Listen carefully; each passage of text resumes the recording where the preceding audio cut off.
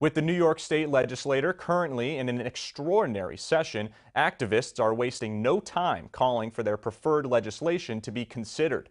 Advocates with Vocal New York gathered outside the governor's mansion asking that she sign an executive order to authorize overdose prevention centers throughout New York. News Channel 34's Amal Taliji has the details.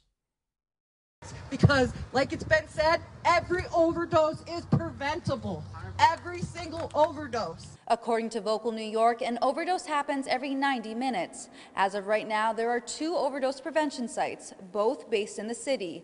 These are also known as safe consumption sites. These medically supervised facilities would provide access to clean supplies to prevent HIV, hepatitis C, or skin infections.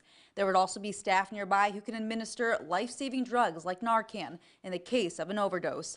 Those battling addiction would be able to use drugs without fear of being arrested. It's a resource, it's a healthcare facility to serve buprenorphine when ready, to provide, get people the resources to get the treatment when they're ready, to get housing services, mental health, trauma-based, anything you would think of. The primary goal is to prevent overdose deaths and remove the stigma around drug addiction. The centers would also be able to test for fentanyl in drugs. If I were not able to test my heroin for fentanyl last summer when I had first recurrence in 8 years, I wouldn't be here right now. If I didn't understand ways that I could keep myself safe due to harm reduction, I would not be here right now. Advocates cite some form of trauma being the initial cause of drug use.